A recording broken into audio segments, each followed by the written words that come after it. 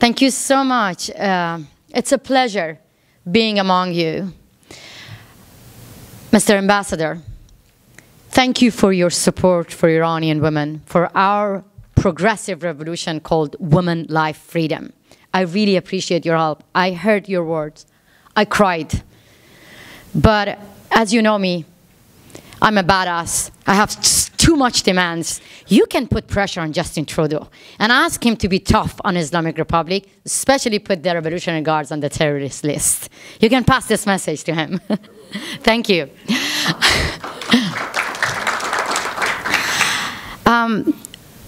Thank you, UN Watch, for inviting me.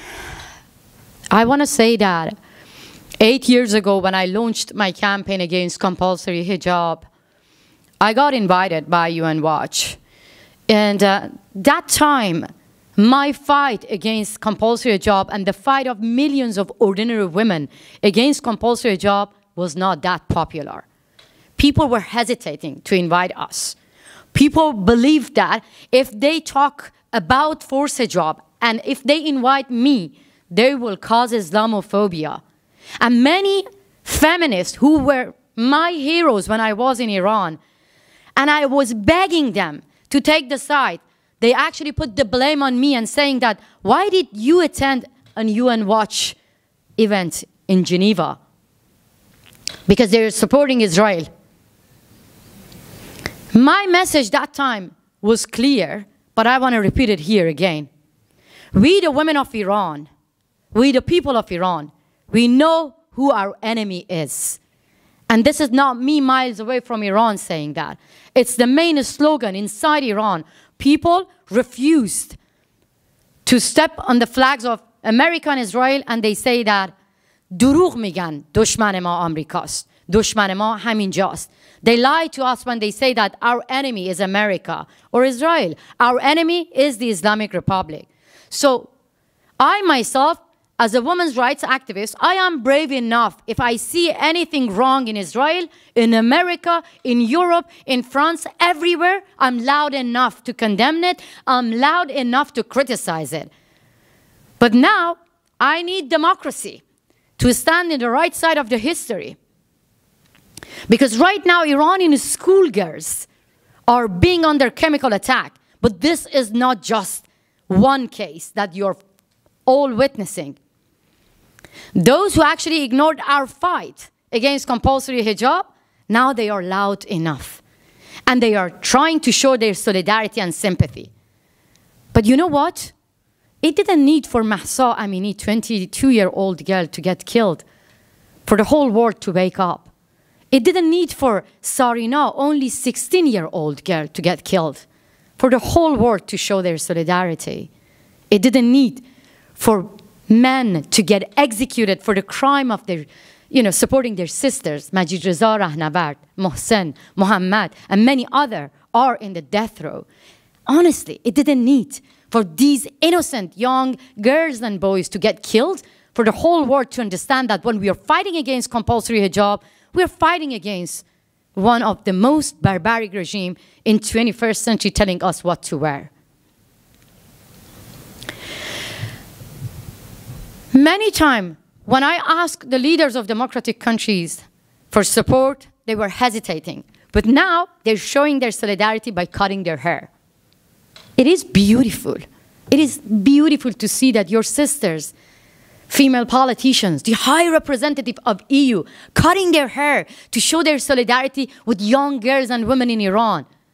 But again, that's very, very easy. And I really don't think that cutting your hair is enough. You have to cut your ties with the Islamic Republic.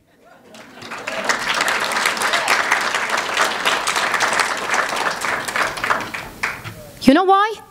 The high representative of, I know that Swedish diplomats are here. I know that United Kingdom, United States of America, Canada, many other democratic countries have representative here.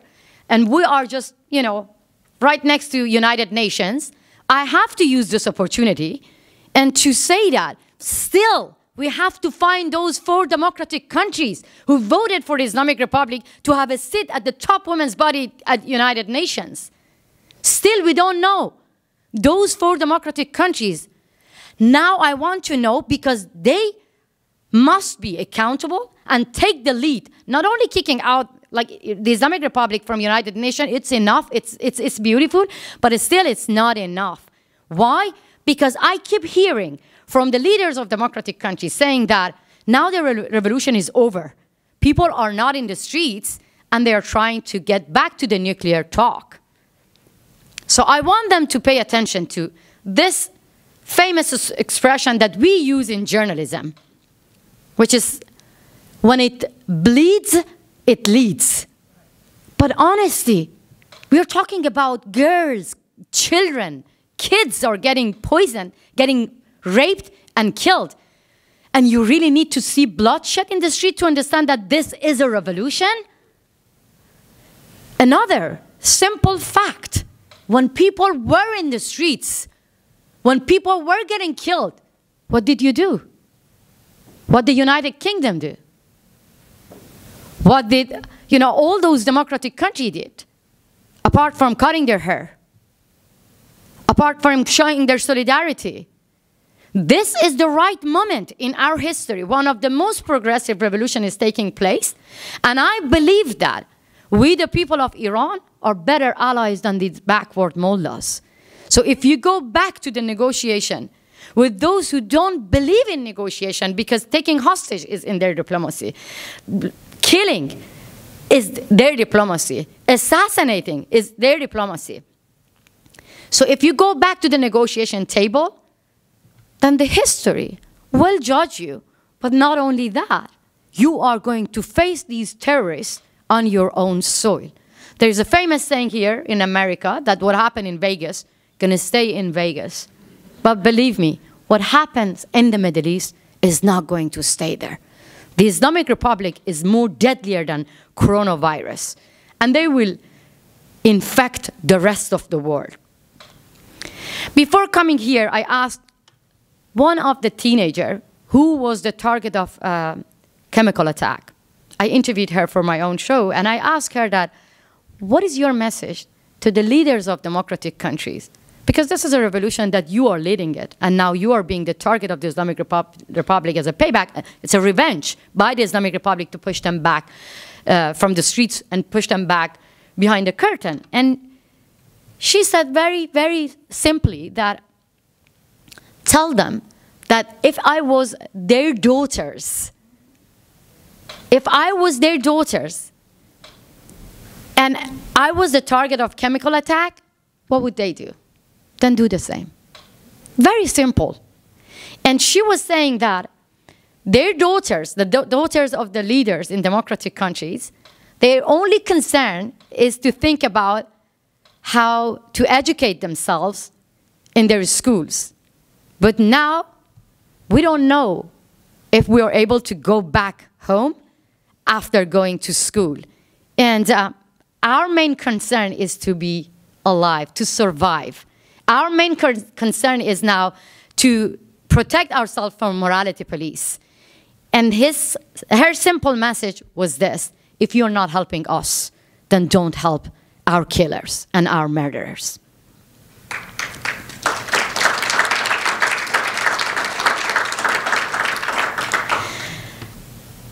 So recently, I asked the leaders of democratic countries to have an open investigation on this chemical attack on the schoolgirls. In response, I heard from John Kirby from the United States of America asking the Islamic Republic to do an investigation. It means that you're asking criminals to investigate their own crimes. So I am here actually to tell you that the Islamic Republic systematically kills people, systematically oppress people, and they are good at systematically hide their own crimes. So you cannot ask criminals to investigate their own crimes when you have a specific example. A few years ago, the girls in Isfahan were the target of acid attack. You all remember that, no? What happened? Again, democratic countries call on Islamic Republic to do investigation. We achieved nothing But now that I'm talking to you, those who actually protested against acid attack are in prison, including Narges Mohammadi. But those who thrown acid on women's face, they are free. They are in charge to rape women. They are in charge to beat women in the streets. They are in charge to target schoolgirls on chemical attack. Another clear example is when the Islamic Republic actually, with their Revolutionary Guards, shot down the Ukrainian airplane. 3 days, right after 176 innocent passengers got killed, 3 days they were denying this. And believe me, if there were not Canadians, if they were not Americans among those who got killed, they wouldn't have admitted that. How many Iranians are here now? You believe that? If they were not Canadians and Iranians, you think that they were going to admit their own crimes? No. So that is why I am telling you, now it's only Iranian girls are getting killed. It's only Iranian men and women are getting executed. So that is why we need the United Nations to be tough, to have an open investigation about this crime. Otherwise, believe me, we're going to receive nothing. But when we don't send any signal to Islamic Republic, when there is no consequence, when there is no punishment, then there is no reason for them to stop killing their innocent people. For years and years, we've been actually, all of you, listening that how bad is the human rights records in Iran, how bad actor is the Islamic Republic. So we all know that. But what we don't know is why the West hesitates to help Iranians. So there are clear demands that Iranians want you to know. First, to recognize the Islamic Republic as a gender apartheid. Our new campaign, by our it means we the women of Iran and Afghanistan, has been launched recently to call on democratic countries to expand the definition of gender, to expand the definition of apartheid to include gender as well. So I don't think this is difficult, because I'm coming from a country that girls from the age of 7 won't be able to go to school. If I don't cover my massive hair, I get kicked out from school from the age of 7. I'm not allowed to sing. I'm not allowed to dance. I'm not allowed to travel abroad without getting permission from my husband or my male relative. Women are not allowed to run the country. Believe me, we the women of Iran and Afghanistan, we can run the country better than these backward mullahs and Taliban. Yeah. Women in Afghanistan being kicked out from school. Women in Iran are facing rape in prison right now. And it's not me saying that. CNN actually revealed a story which the Revolutionary Guards and some member of the Revolutionary Guards admitted that. So all the laws in Iran are anti-women. Women are second-class citizens. We don't exist. We don't exist if we say no to Sharia laws. So if you don't call this regime a gender apartheid, then how do you call it? Tell me. So that's going to make our way easier. If you help us to actually put the definition of gender apartheid in all the legal, in all international laws, then no one dare to go and talk with a gender apartheid regime, especially President Biden. Because when he was young, he was the one actually supporting the ban of South Africa because of apartheid. So you cannot just include racial discrimination and then say that, okay, we don't care about women. America, Canada, Sweden, Norway, all the democratic countries are claiming that they're all for equality. They're all for women's rights. They're all for feminism. But suddenly, when it comes to Iran, okay, women and men are not equal.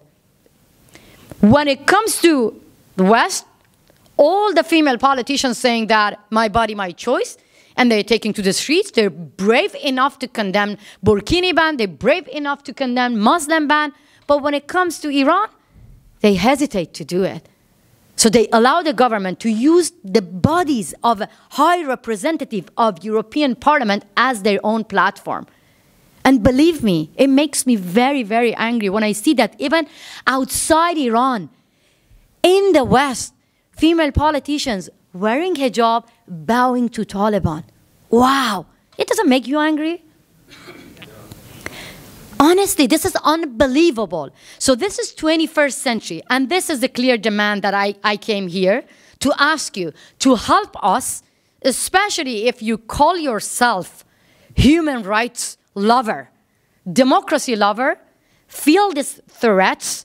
If you don't stand with the women of Iran and the women of Afghanistan and expand the definition of apartheid to include gender apartheid, honestly, we're all going to be in trouble because Taliban and Islamic Republic, they will expand their terrorism to US soil, Canadian soil, to the soil of Western countries. So with or without your help, I am very hopeful. The Islamic Republic took everything away from us, but not hope. I'm very hopeful with or without your help, we will get rid of the Islamic Republic very soon. But there is a but here. But with your help, less children get killed.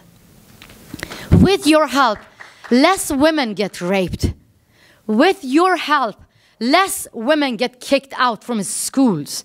With your help, less women suffer from chemical attack. And with your help, less innocent, brave men get hanged in Iran. I don't think this is too much to ask. Just think about it.